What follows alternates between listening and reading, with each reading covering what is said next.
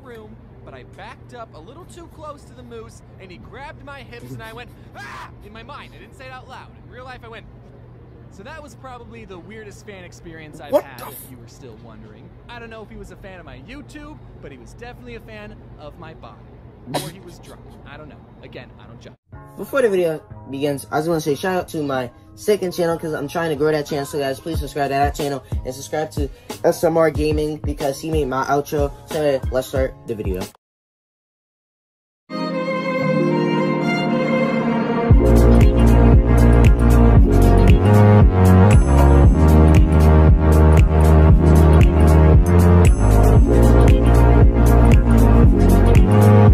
What's up, bros? Nick Songs ran to conventions. I missed them by the eye ones out because he uploaded a new video and we are going to react to it. Now, I don't go to conventions that much, so I don't have an opinion on them. But let's see, why does the eye ones out miss them? So let's see. Well, we already know the reason, so you need fans, but yeah. So let's see how this video is in 3, 2, 1. We are wearing G's. If you're one of those kids that spends too much time on that darn computer machine, then conventions are a great place to get the recommended amount of human interaction. I actually just mostly be on my computer to, like, you know, just do videos, you know, like YouTube. You might have seen some conventions in the news and just watch, you know, the ones like VidCon, Comic-Con, and E3. But did you know there's conventions for all sorts of different things, like coin collecting, pens, and degenerates? The first in video games, I ever went to was in Arizona called Phoenix Comic-Con. I was 16 years old, and it, no exaggeration, changed my life. I had heard a lot about geek culture online, but Phoenix Comic-Con was the very first time I witnessed it in its fullest. I was a very sheltered kid. It was the first time he just mentioned that one episode of SpongeBob. I had an accident where in the wild. They met a gorilla. I'm not showing you guys that clip. Cool to like geeky things, and as a 16-year-old, I tried really hard to make it seem like I didn't secretly like a bunch of geeky things. But people at Comic-Con just embrace nerd culture, like they didn't care what people thought of them or something. Yeah, you shouldn't think about that. I guess when I was 16, I was hyper desperate to receive everyone's approval. I was so hyper desperate that while walking around Pokemon, Star Wars, Spider-Man. If you like it, Steven Universe, if you like anime, cartoons, just do it. I like cartoons, anime, I like video games, I like Pokemon. I don't give a shit what people think about me. This quadrupedic horse. Also sparked from Pokemon Go. I went to one panel called How to Make Steampunk Weapons, but instead of teaching us how to weld real-life weapons powered by steam, the people on the panel taught us how to paint Nerf guns to make them look like they were powered by steam. And that was, no exaggeration, the most disappointing panel I've ever been to. There was also a panel for bronies. Whoa, did I mention that my grandfather got drafted into World War II when he was 18? He fought in a war so I could go to a comic convention and be too nervous to talk to bronies.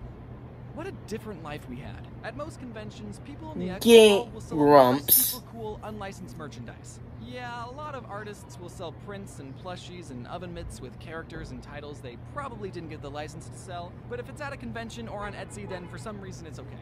I've always felt weird about buying that type of merch. SpongeMan, Sponge Pier, Square Pier. Without the owner's consent. But on the other hand, look at this cool Bowser wallet, Bowser print, and Bowser bandana that I own. And this body pillow. It's a moral gray area because did he buy a body pillow that was a never mind. These characters came from. They probably already own licensed merch of the character. The artist isn't claiming to have created the character either. It's a mutual understanding between buyer and seller that we both think Bowser is cool and we just want to buy as much merch as possible. You kind of have to take it on a case-by-case basis, but let me just say this to get it out there. You're not allowed to sell bootleg That One's Out merch. Phoenix Comic-Con actually. I'm just kidding. I don't sell those. I actually don't sell those. Because the people at the San Diego Comic-Con didn't like that Phoenix was stealing their name, so these conventions that don't care about stealing other people's copyright are forcing others to respect their copyright. Interesting. As some of you may know, since 2012, Baby's first 100 subs. And in 2019, I got invited to be a guest at Phoenix Fan Fusion, which is my home convention. The really crazy part is the convention put me in the celebrity line, like next to the people where you have to pay for photos and autographs. I didn't charge my fans for anything, so that made my line appear a lot longer than others. And my line was, no exaggeration, right next to Jeff Goldblum's line. I was gonna make eye contact with Jeff Goldblum. Jeff Oh, God for a damn couple it. hours on Saturday, and when he came out from backstage, What are we everyone supposed to in do? line and my line started wooing and clapping, and even I was like, woo! And then Jeff took a look at my line, then looked at me, and then gave me a nod of approval, saying, She's like, not bad, kid. He didn't say it out loud, but I could tell he said it with his eyes. He also said that I looked kind of cute, so thanks, Jeff. The first time I went to VidCon, that don't feed also, people's no fan fiction, please. Thank you. exaggeration, changed my life. Thank you, please, please. Again, it was the first time I met all these YouTubers that I've been watching for Mr. years. Beast, Logan Okay, Paul. I'll admit, at first I was kind of I'm in the fanboy, Boys in a but I Band. find it completely desensitized meeting other YouTubers and feel no joy anymore. When I meet another YouTuber, I say, oh, you make videos in your bedroom? Me too. People know that you're a bedwetter too, right? No? That's just me then. If you've ever Yes, given me he's a something drunk. like He's a this, drunk. then you'll be Confirmed. happy to know that I've kept everything I've ever been given.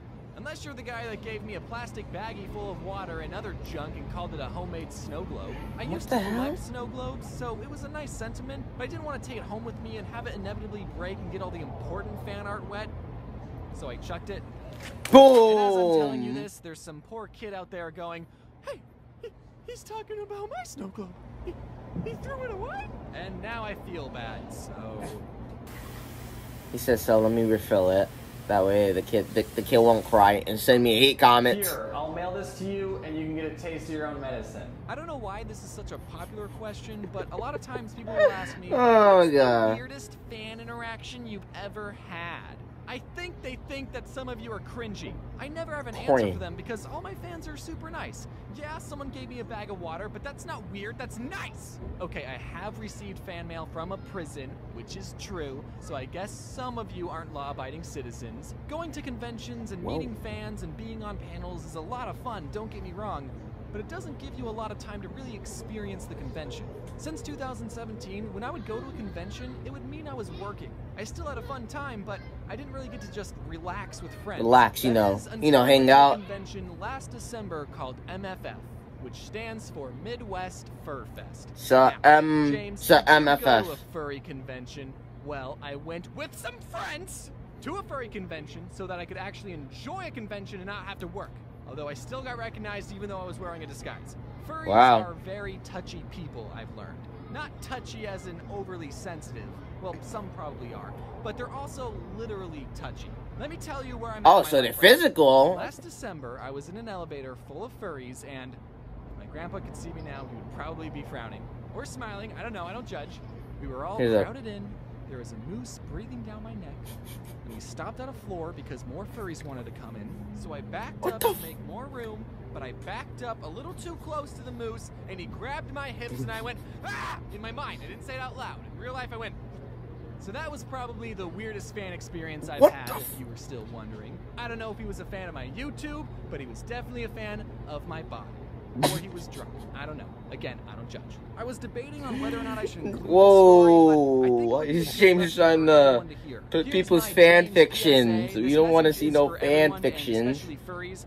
Don't touch people without their permission. In the moment, I stayed quiet, but that sort of behavior isn't okay and I should have spoken out. Hopefully, most of you are mindful of other people's personal space. However, at least one of you went to prison, so I don't know. Overall, it was the best ironic trip ever. At the end of the day, conventions are a lot of fun, and I really, really miss going to them. And when it's safe to do so again, I recommend you Not try bad, to go to one kid. you're interested in. And Grandpa, I'm sorry if I disappointed you. Hello, everyone. I hope All you're right. not going too. Yeah, alright, so that was a video. That was explaining why you look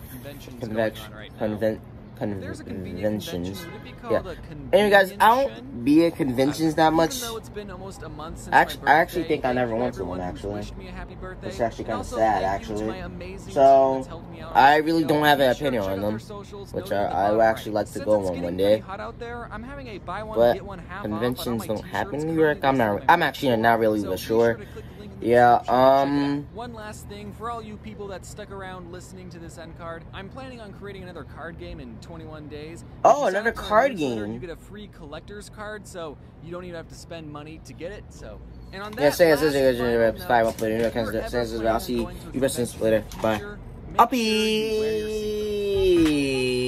Uppy.